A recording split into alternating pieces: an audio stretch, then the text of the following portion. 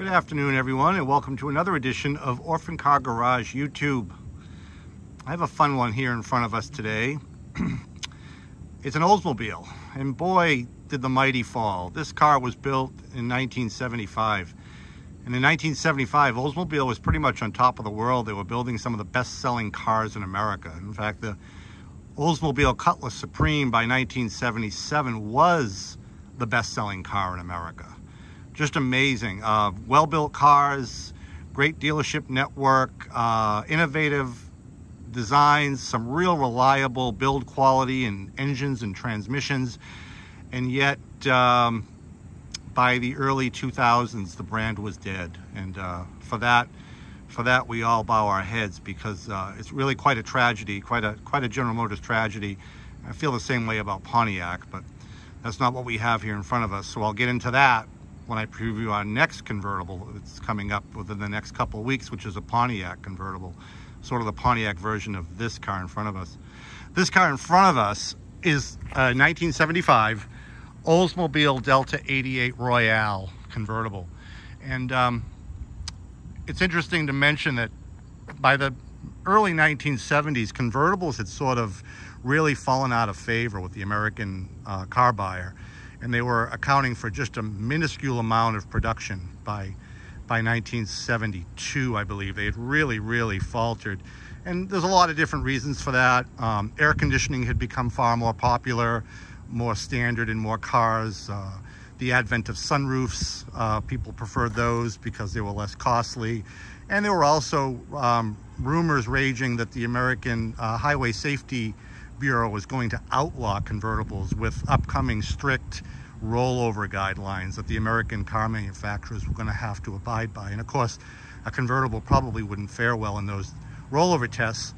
That never happened. The Safety Administration never banned convertibles, but due to the fact that the car companies thought that they might, and sales just weren't there to justify it, they decided to end the convertible production. And General Motors did it in 1975 with most of their lines, with the exception of Cadillac, which soldiered on for one more year, as most of you probably know, with the Eldorado, which ended and was supposed to be the last American convertible. That didn't happen, thanks to Mr. Iacocca in 1982. But again, another story for another time. Oldsmobile, along with Chevrolet and Pontiac and Buick, ended their convertible production with their full-size lineup in 1975. Here we have a 1975 Oldsmobile, which, to be honest, in my estimation, is about the prettiest one. I even prefer these over the Cadillacs. I just love the design of these Delta 88s, and I've owned, excuse me, I've owned several of them. This particular example is stunning, and it's original. This car has never been painted. Real pretty powder blue color. I don't know what Oldsmobile called it. I probably should have checked that, and I didn't, but we'll call it powder blue. It's real pretty. We have this paint. This is original paint. We had it all completely professionally corrected. And you'll see very few flaws in it. There is a few, and I'll get to those as we do a walk around, but overall, extremely well-preserved vehicle. Just real stunning car. Beautiful chrome and trim. This particular car has the white vinyl interior, which was what most of these were built with. This one has a split bench seat, a 60/40 split bench seat in the front, which is kind of fun and interesting. I didn't see that too often. That being said, while we're on the subject, other than that split bench seat, which I think was an option, that's probably the only option that this car had. That being said, the Royale convertible came with a lot of standard features, like white wall tires and power steering and power brakes and a power convertible top, all this extra trim, body side moldings, upgraded interior, things like that. But as far as the option list goes, whoever bought this car new, ordered this car new, didn't check many boxes. In fact, probably didn't check any boxes. This car does not even have air conditioning from the factory. It does have the power top switch over there, which was standard. But if this car had cruise control, a power antenna, or rear window defogger, which actually was available on the convertible, those switches would be all on that wood grain dash paneling, and none of it is there. This is a pretty basic car. Odometer shows 93,000 original miles, which we assume is correct given the condition of the car. There again, you see the white vinyl interior, those crank windows. If everybody remembers what crank windows are, this car is void of power windows, of course. It doesn't have air conditioning, so didn't check the box for power windows or locks either. To me, I think that's a benefit. I've owned a lot of these cars from the 70s and the 80s, and let's face it, the build quality wasn't the greatest. So a lot of them need work nowadays in those departments. Yes, it's nice to have air conditioning and it's nice to have power windows. I'm not going to deny that. But generally speaking, speaking from someone that's bought a lot of these cars, they're usually broken and need work. And if they're not broken, chances are they will break at some point. Here, we have nothing to worry about. Good old-fashioned crank windows, a heater and no air conditioning, manual seats and locks. To me, that's a benefit. But interesting nonetheless. I haven't seen many of these cars so basic. Beautiful wire wheel covers. We put brand new 15-inch white wall tires on those rims and polished up the wire wheel covers. You'll notice in the back, the vehicle still sports its original dealer sticker from where it was bought new at Clark Oldsmobile Pontiac in East Hampton, Massachusetts. Now you're going to say to yourself, this car was bought in Massachusetts and spent its life in Massachusetts. It must be rotted and rusty and full of Bondo. No, no, and no. This car is incredibly solid. I have many, many pictures of the undercarriage. It is spotless. When I was cleaning the trunk, I found a lot of golf paraphernalia under the trunk mat. Golf tees, schedules, a map of the the Amherst, Massachusetts Golf Club. So this was someone's golf car. This was not someone's daily driver in the winter. Absolutely, positively not. The car is virtually rust-free. There are a couple little spots, most notably here on the passenger side front door at the bottom. Right there in the corner, you'll see. That's the only spot that I can tell you about, because the rest of the car is incredibly solid. I've had many of these. I've had many of these back in the 1980s, and notoriously these rear wheel lips would bubble and rot right along this edge. There's absolutely nothing, and that's never been repaired. All original. See the frame in there? Very, very clean. This car was not driven winters. There's absolutely no possible way this car was driven in the winter.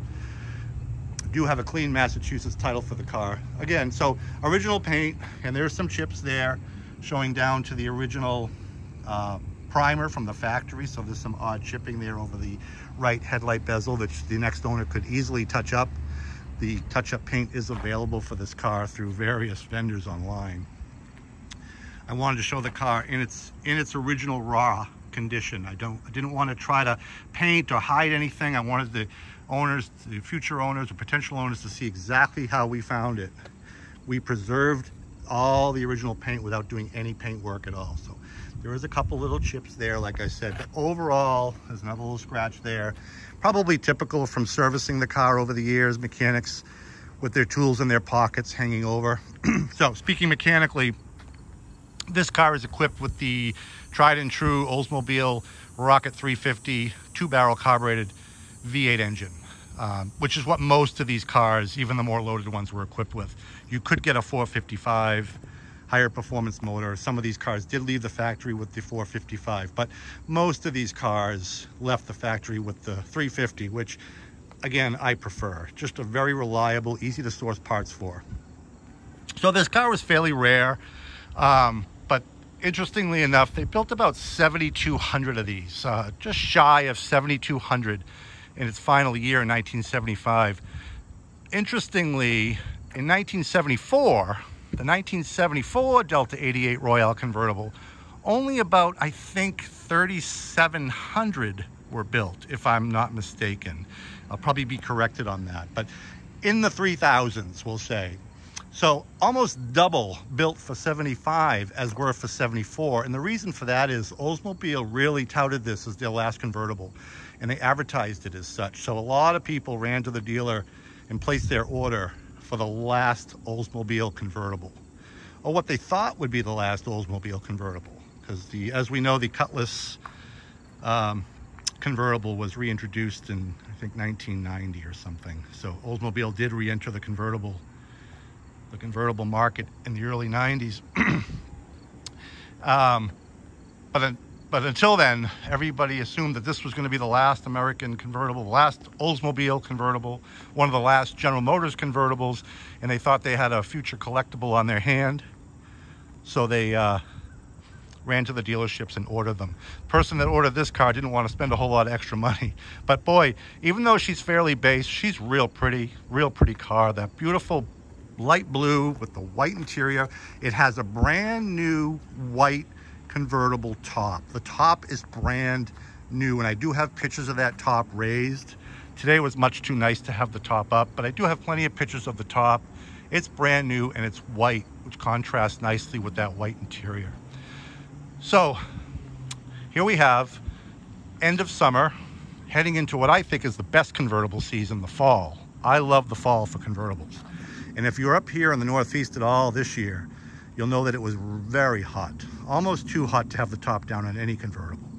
So we're heading into fall, late summer, which I think is the perfect time of year for convertibles, really, and many nice days still to come, well into December in many cases.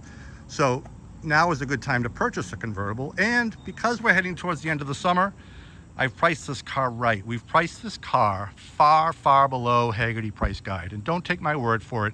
Go on to Hagerty and type in 1975 Delta 88 Royale convertible, and you'll see what they've valued these cars at. Over $20,000 in excellent condition. We at Orphan Car Garage are trying to show that we can keep the collector car market affordable.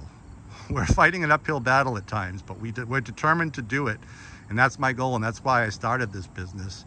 We're going to keep everything affordable. This car today is priced at $14,900.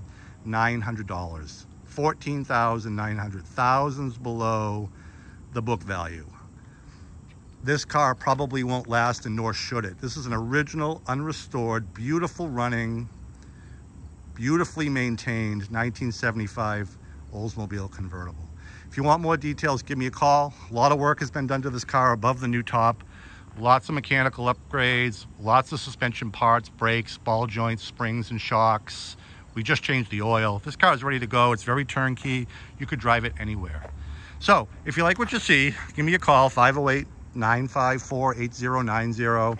Check me out on the web, orphancargarage.com, and find us on Facebook, like us on Facebook, subscribe to us on YouTube.